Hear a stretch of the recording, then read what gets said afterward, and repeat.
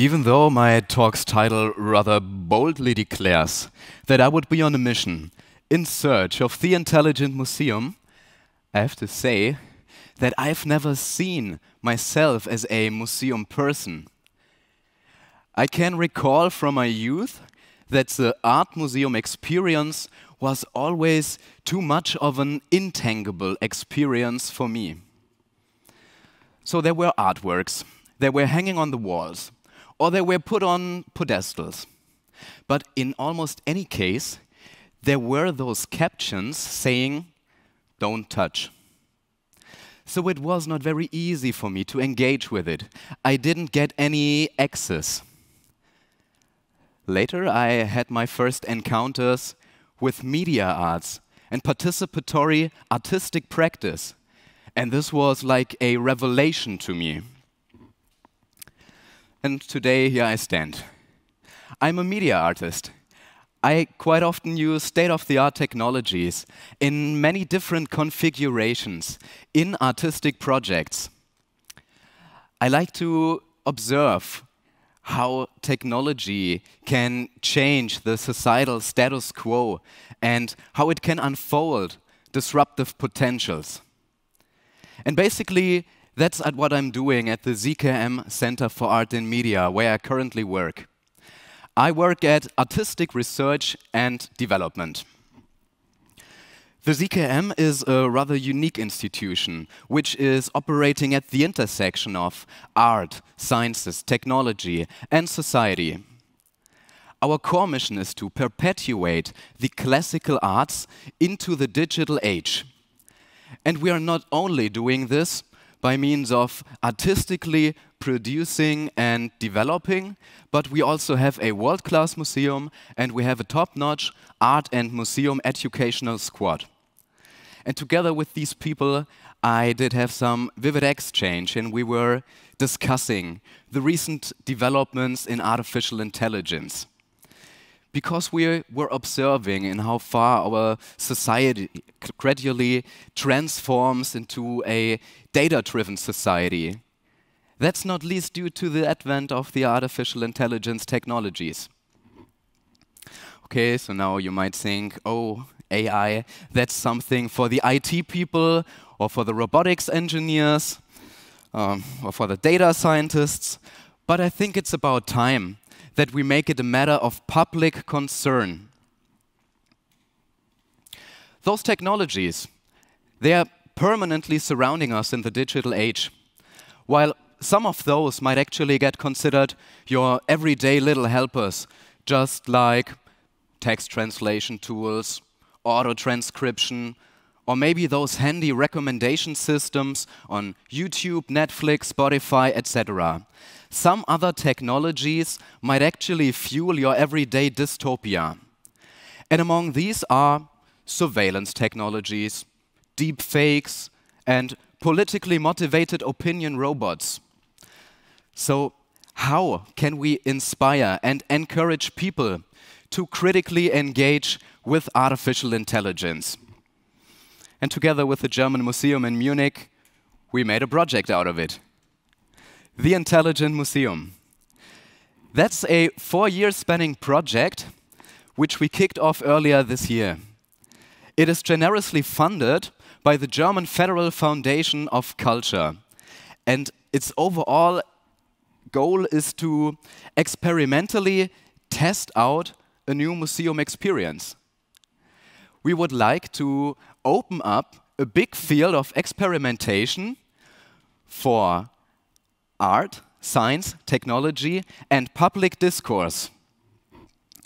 And with this project, we are drawing on an expanded concept of the museum. So, what is the role and the function of a museum today?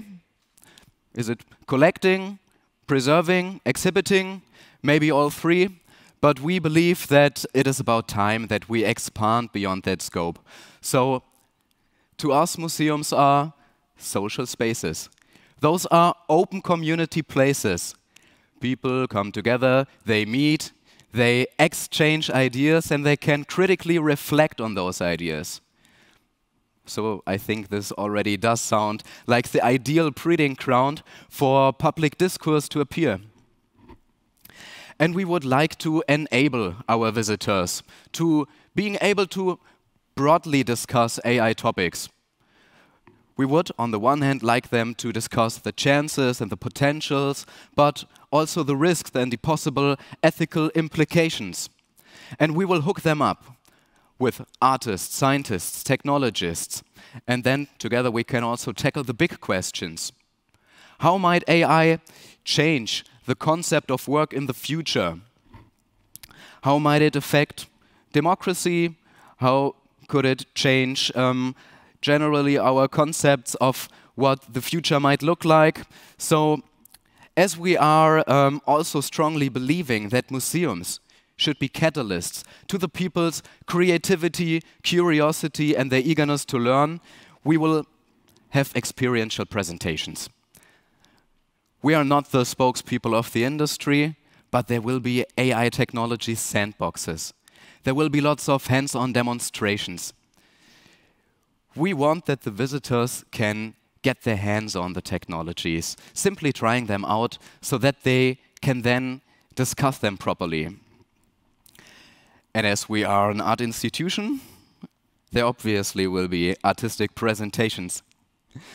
So the project will be quite open to a whole variety of international artists who work in many different genres. This could be interactive installations. This is a very specific art form which draws on the activities of the visitors. So it is a responsive art form. It adapts to the people's feedback. But there will also be data visualizations and sonifications, generative video, device art, web-based art, you name it. We are interested in the questions those artists might evoke. We are interested in how far they expand or extend and stress the notion we have on artificial intelligence. So they will be given from us basically money and time to being able to elaborate on their ideas and to actually producing an artwork. We will share our knowledge and our resources with them, and we will help them out with the implementation. And if we don't come any further, then we will just point them to the smart people who might know better than we do. We also believe that artists can be very strong catalysts to marginalized voices. And a museum should be a very inclusive space. Those are polyphonic places where every voice should be heard and where everybody should have equal access. So we asked ourselves the question, could we use artificial intelligence to make the museum experience more inclusive and more accessible? So we developed that idea. We successively want to build a cognitive system. The museum should get transformed into a cognitive system. So what is a cognitive system? This is a digital system which has interfaces between the physical surroundings on the one hand and the visitors on the other hand. So it has sensors which can basically determine things based on how people react. So the intelligent museum, in the end, it will be capable of exchanging information, auditory information, visual information, and textual information. So it will become like some sort of conversation or dialogue between the museum and the visitors. And for this, we will experimentally test out a whole variety of new interfacing strategies. So we will experiment, for instance, with the conversational user interfaces like chatbots, or we will have voice interfaces. But there will also be interfaces which rely on computer vision technology. This is a kind of technology which preoccupies itself with the way machines see things, how they perceive the environment. Okay, so what's the aim? The aim is to create functional applications which can increase accessibility. So I give you an example. At the moment, we preoccupy ourselves with so-called spoken language identification. So now I would like you to picture the following scenario. there is a group of, let's say, Spanish-speaking people entering the museum space and then starting to discuss and converse in front of an artwork. But this particular artwork will be capable to detect the spoken languages out of the language of the visitors. And it can adapt to this. And it can then automatically translate a given digital label into the corresponding language.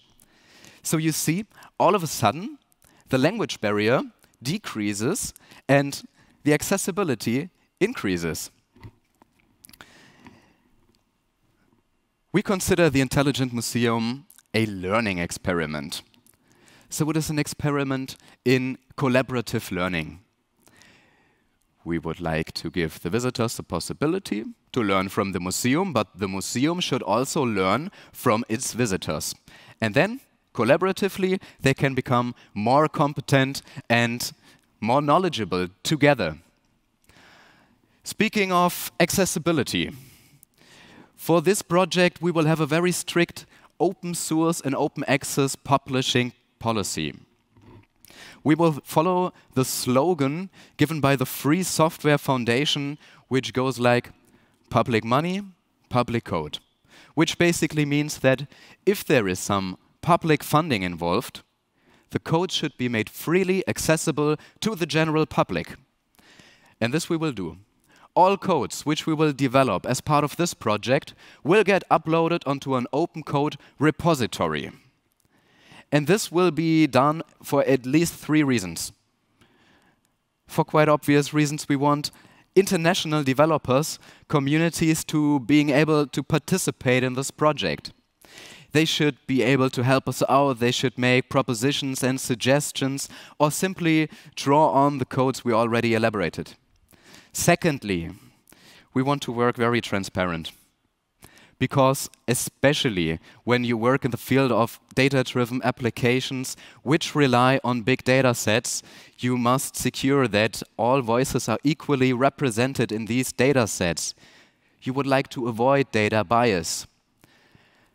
Last but not least, we strongly desire to have a reuse perspective for this project. So we would like to give the others the opportunity to draw on our findings. Nobody needs to do the same mistakes we might have done during this project. Everybody can draw on this. So this should go out to all the institutions, to the software developers, the artists. Everybody can make use of it. And this is a way of reaching sustainability. The Intelligent Museum, in the end, we think that it will transform us. And it will transform the museum experience. It will become more like a dialogue, more like a conversation. So I cordially invite you to join us and to participate, and together we can then collectively make a quantum leap into the future. Thank you.